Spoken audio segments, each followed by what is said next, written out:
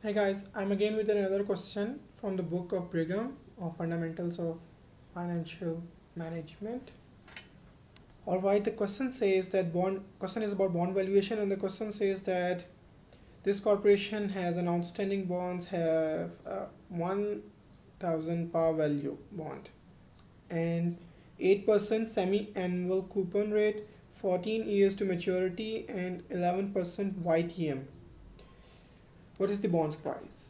So this question is quite similar to the 7.1 question, which I have already explained in detail. So if you haven't watched how to solve this question, please go and watch. But the question differs. The question differs in a way that the coupon interest rate in this question was 9%, but this rate is annual rate. And in this question, we got semi-annual rate. So that's the only difference between those two questions. So here, if we see in the formula, we're gonna divide I by 2 because it's semi-annual payments. So semi-annual means biannual or 2 times in a year, and we're gonna multiply the n by 2. So that's the minor change. We know the value of the bond from the previous lectures if you have watched. The value of the bond, or I'll try to explain each and every step in every question, but if someone is watching the whole series, it would be great for him to watch all the steps again and again. You just want the basic concept that differs in every question. So I would prefer you to go back if you didn't get the answer over here, or if you just don't got stuck at some point in time in the question. So the value of the bond is present value of future interest and present value of principal repayment. So here's the formula by which we can calculate the present value of the principal repayment. So the bond is $1,000 and the present value we can calculate it. The YTM is 11%. We are going to take 11%, but we are going to take it we have to divide 11% by 2. If we divide 11% by 2, we get 5.5%, and then we have to divide it by 100, so we get 0.055.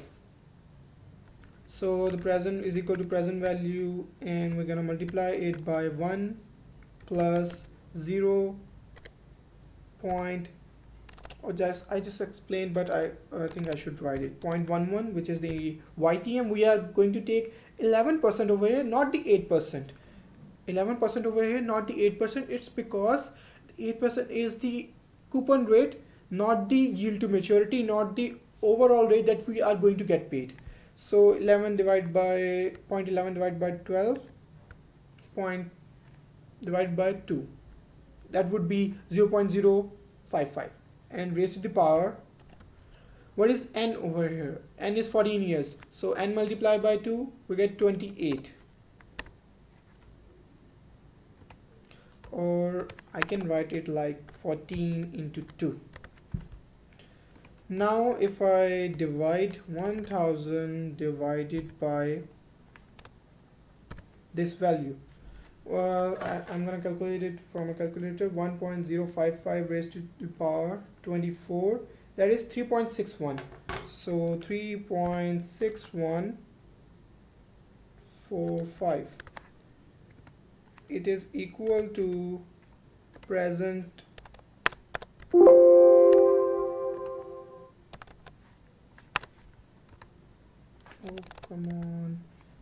it is equal to present value 1. So I'm gonna solve in the calculator. It's 276.65, and I think I just made a mistake in calculating. Let me calculate again. 1.055 raised to the power 28. So yeah, I did. It's raised to the power 28 because 14 into 2, it's 28. So the value over here is 4.4778, and that would be 3.321, and I'm gonna copy that, paste that,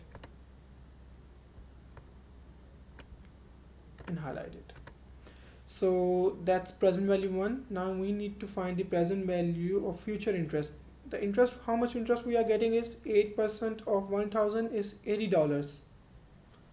So the formula, as I just explained the question number 1, we're gonna copy the same formula, but now the interest I over here would be divided by 2, and the interest I over here would also be divided by 2, and n would be multiplied by 2. So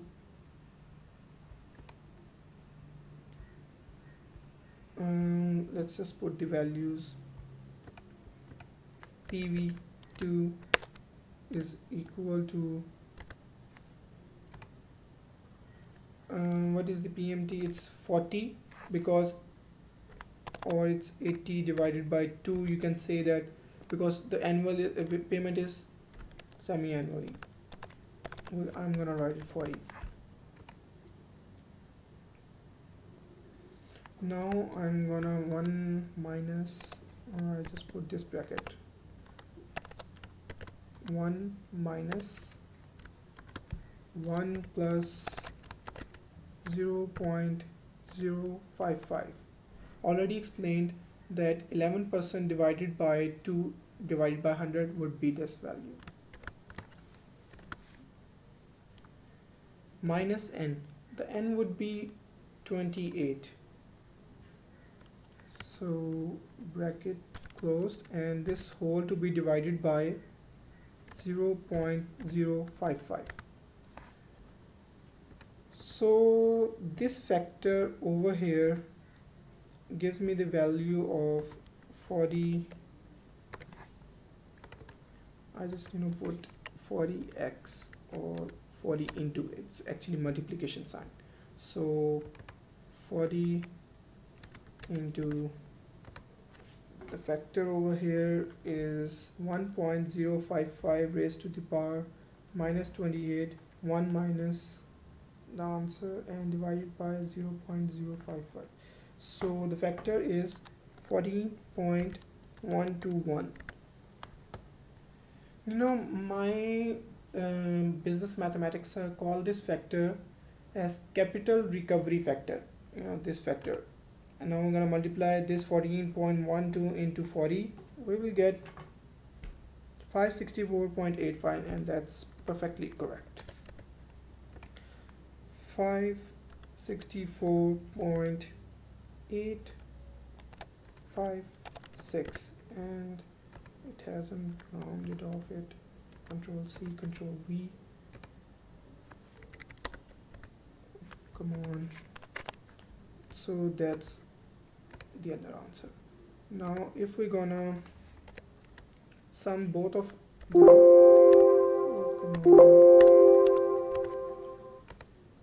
that is 223.321 plus 564.856.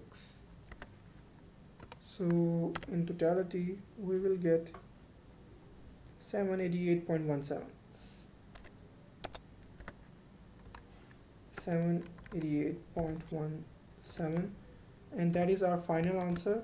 I hope you get it, and you can always watch the first lecture for this question for a better understanding, because in this that was a basic question and that was something advanced, because here the concept of semi-annual coupon rate comes. And that's its final answer. Thank you for watching, and you can always get this Excel file. I'll put the link in the description. Thank you for watching once again.